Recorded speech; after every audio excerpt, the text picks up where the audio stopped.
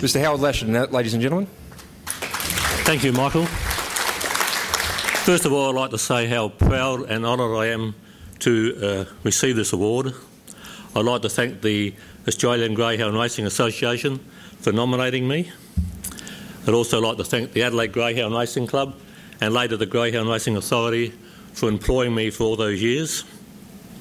I think to be in administration in a sport that you love so much is fantastic, and I really love the sport from a young age, and I still do till today. Of course, you couldn't be in the sport for such a long time without the support of my beautiful wife Colleen and my family, and I'd like to thank my son Graham for coming up from Melbourne to be here with me tonight. Thank you very much. Howard, just stick around for a second. 50 years as an administrator in greyhounds. How'd you do it? I don't know.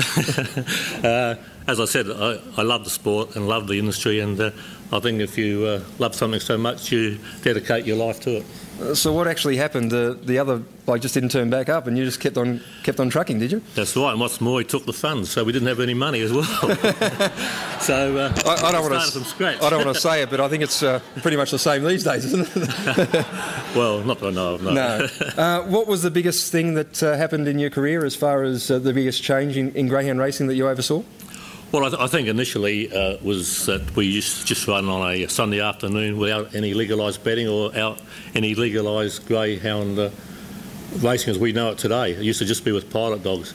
And we fought for years to get the legislation changed to allow it to become legal in South Australia.